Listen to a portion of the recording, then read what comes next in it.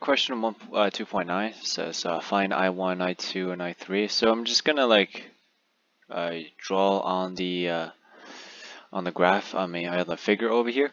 So remember, Kirchhoff's law says that the amount of current entering in the knots must equals to the amount exiting it, right? So the sum of it all should always gives you 0. Okay, excuse me. So for example, let's say, so the 1 is going in, the -4 is, well, it should be just going out, right? It's for the visual purpose. So it's going out of the this knots over here, and then this is -3, so it's actually going this way, right? 3a. So we have 3 and 1 entering and 4 exiting. So that gives us the amount that's entering, 3 and 1, equals the amount of that's exiting, which is 4, right? Okay, so now we understand it and give you a quick example. Let's just solve. So we can solve I1 real quick, right? So I1 is exiting and I1a is exiting. So 6, and this is -6, so it's actually going this way, 6a, right? So entering is 6, exiting is 1 and x, so x is 6 minus 1, which is 5a, right? It's going into this direction. Excuse me. And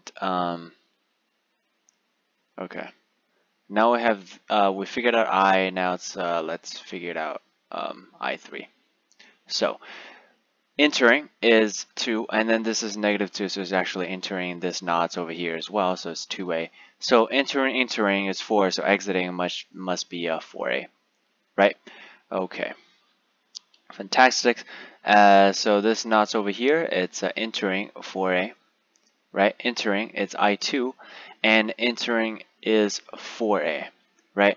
So we can't have all entering, you know, it has to be 0, so therefore I2 should be exiting, and it equals to 8a, right? And we can check it by this knots as well. So since this entering is 8, exiting is 6, and then exiting is 2, so 2 plus 6 equals 8, which is still holds true, right?